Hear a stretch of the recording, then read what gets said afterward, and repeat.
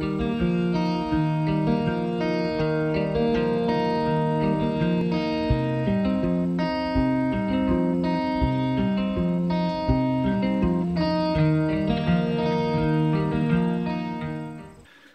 I'm Peter Cowan, the Bee Whisperer.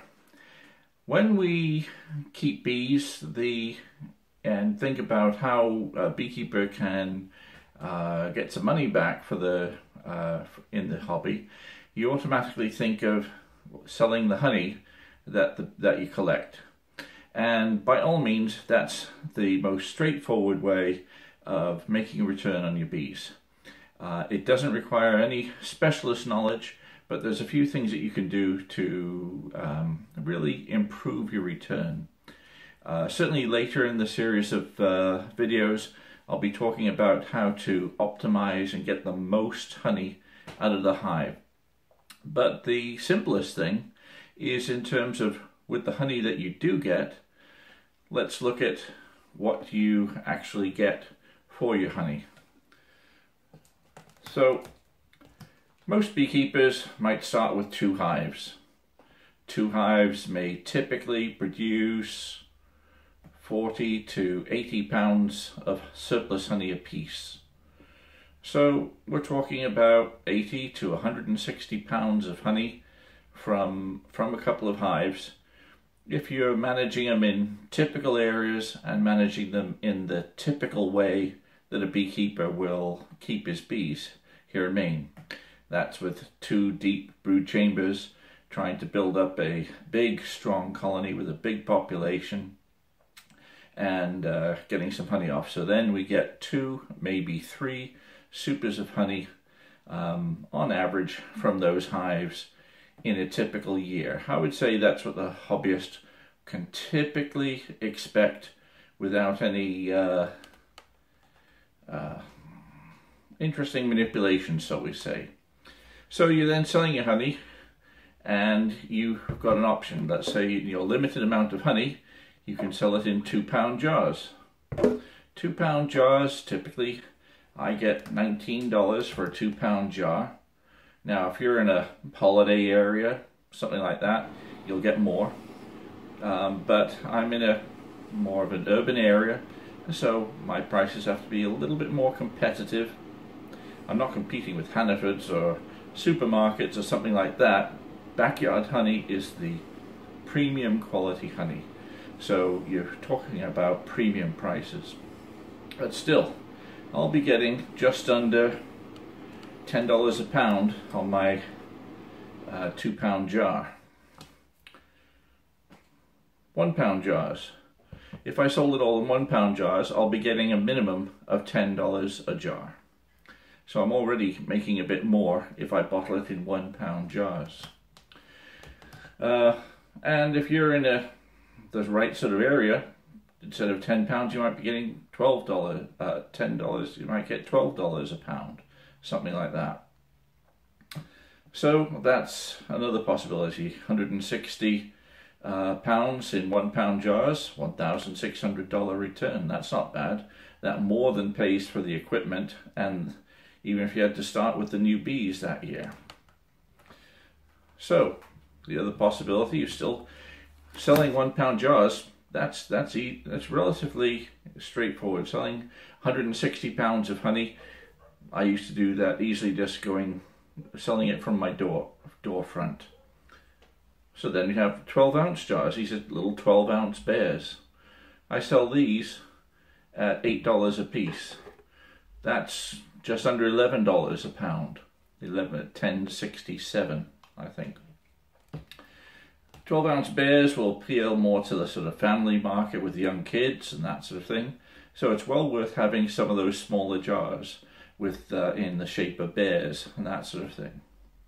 But if you really want to make some money on your limited amount of honey that you can produce, you sell it in relatively small containers.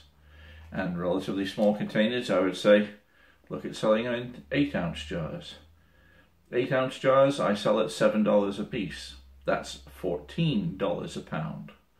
So instead of making $1,600, I'm making more like I have to do the math in my head, but it's over $2,000 now if I sell it in 8-ounce jars instead of 1 pound or 2 pound jars.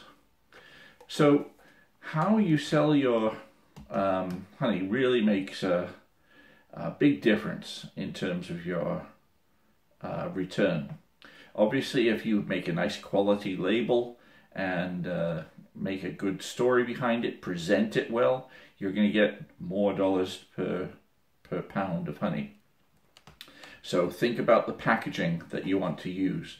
But here I'm just using your basic run-of-the-mill style of queen line honey containers and bears, flat panel bears.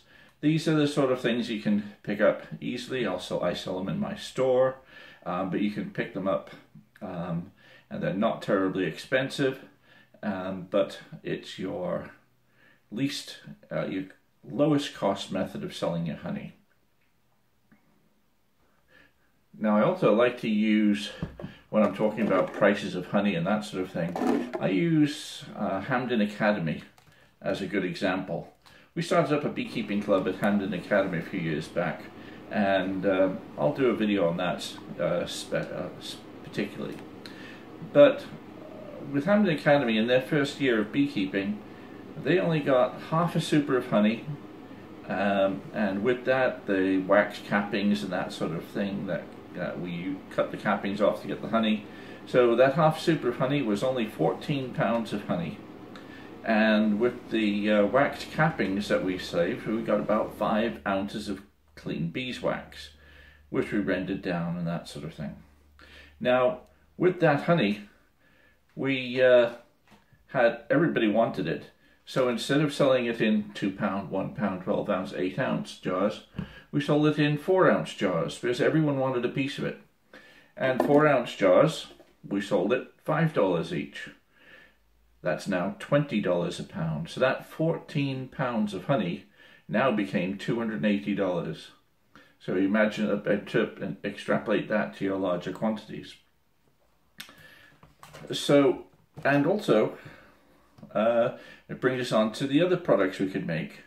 With the wax, a very limited amount of wax, you really have an opportunity to make a considerable amount more money. And that's by making things like lip balms. Now lip balms, there's a great market for them up here in the northern climates. They are incredibly easy to make, and I'll do a video especially on making lip balms. But they're very inexpensive to make, but you can get a really good return on them. So with that 5 ounces of beeswax, the kids at Hampden Academy made 135 lip balms, because you only need a tiny amount of wax per lip balm. Those lip balms they also sold at $5 a piece.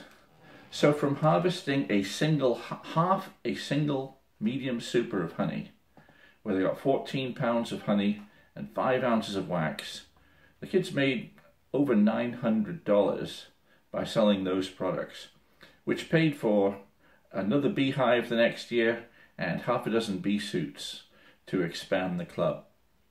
Now, not everyone's going to get $5 for a 4 ounce jar, but you'll probably get $4 for it. Lip balms, you may not get $5 each, but you certainly get $3 each for them. And so whilst there's different areas where you can get the premium price on the product, on average, doing those things, you're going to make considerably more money than you put into buying your bees and that sort of thing. And I'm going to talk in future videos about how we can maximize that. But that's a start in terms of the different ways that you can get some of the return. First of all, on your honey.